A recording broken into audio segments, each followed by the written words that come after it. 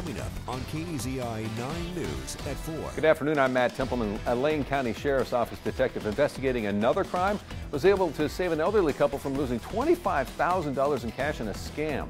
You'll hear their message to make sure it doesn't happen to anyone else. And from books to movies to music, you'll find a little bit of everything at the Springfield Library book sale that kicks off tomorrow. What you need to know before you go. And Chief Meteorologist Dylan Robichaud is back and live from the Lane County Home and Garden Show at 4 o'clock.